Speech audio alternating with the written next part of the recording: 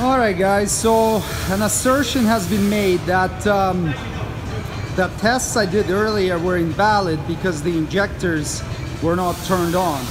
Now, in my opinion, that's incorrect. I'm gonna make a prediction that with the injectors on, the difference between the rails is actually gonna be less than when the injectors are off, because there's less fuel going through the crossover. So let's try it and see what happens. First, I'm gonna run it with the injectors off and measure the pressure difference between the rails. Then I'm gonna turn the injectors on and we're gonna measure the pressure difference again. That's 2 pumps and 8 TRD-SC injectors. All right, so let's see how much these 2 pumps flow. Let's use our trusty bucket and a stopwatch and time it. There she goes.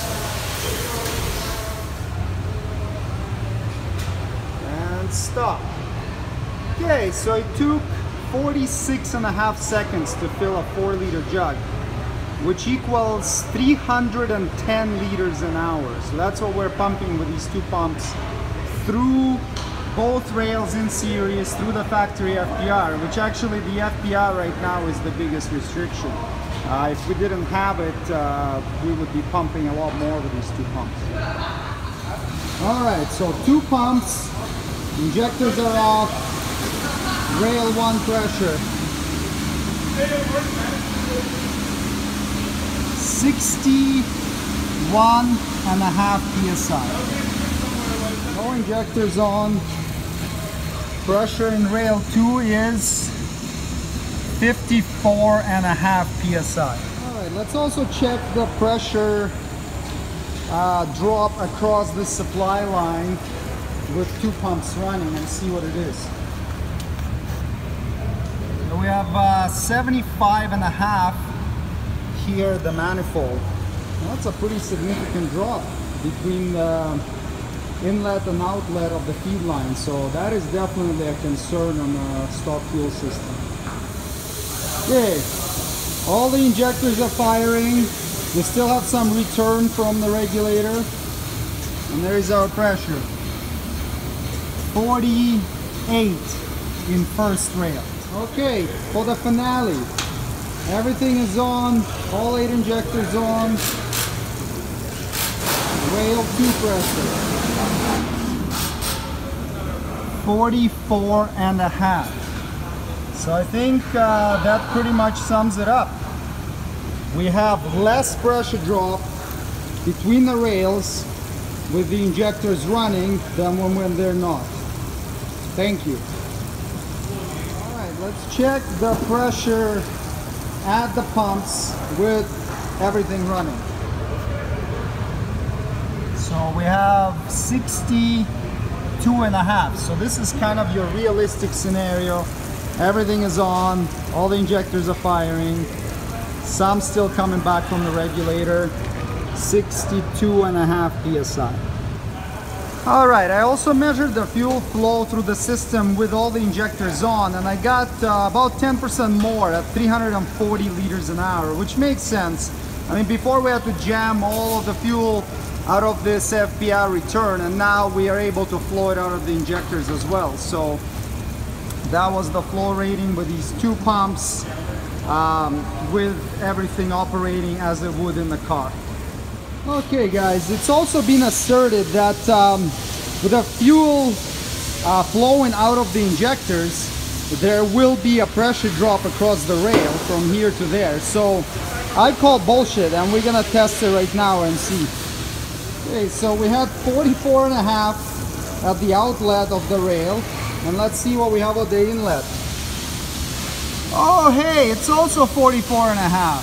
Oh my goodness, I can't believe it. But yeah, so here we go. There is no pressure drop across the rail between here and there with the injectors running. The rails are sufficient for a lock as long as you hook them up properly. Do not hook them up in series how they're stock. It's not gonna work. It's gonna be a huge pressure drop. But later on we're gonna set it up in parallel, and I'll show you how to make the stock rails work well for you. All right, guys, so let's summarize our findings. So this was with the injectors off, running 2 pumps. We had a 14 psi drop in the supply line, which is quite significant. So it shows us that the supply line could definitely use some upgrading. The crossover pressure drop was 7 psi, which is also quite a bit. And then the pressure drop across the rail itself was nothing. It was the same at the inlet and outlet of the rail. Now let's go over here where we turned all 8 TRD injectors on. So our flow increase makes sense because more fuel was able to come out of the system. You know, it didn't have to get all forced through the FPR. Our pressure drop through the supply line was pretty much the same, 14 psi. But look at this, the crossover pressure drop.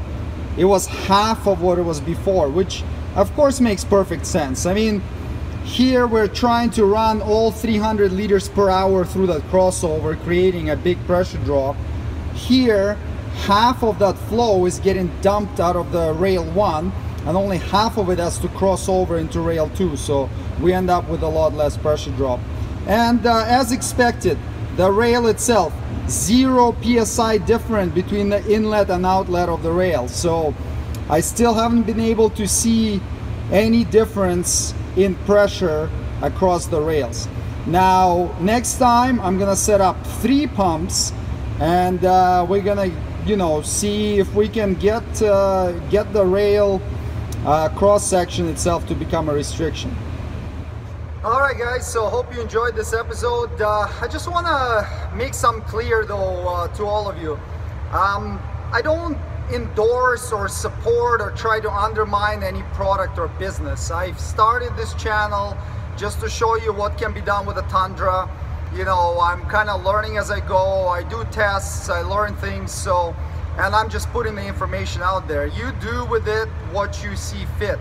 Unlike some individuals, I don't get any kickbacks for promoting anybody's product or anything along those lines. So moving forward, I've got a kid on the way, or 3rd kid on the way, so I'm not gonna have a lot of time to spend on social media platforms. I'm still gonna post videos of things that I do with my truck, but I'm not gonna be present as much and you know, have all the time in the world to respond to your comments and all of that. So don't take it personally. I'm still around, but I'll just be less actively involved.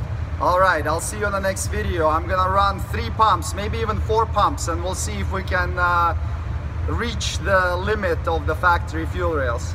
Cheers.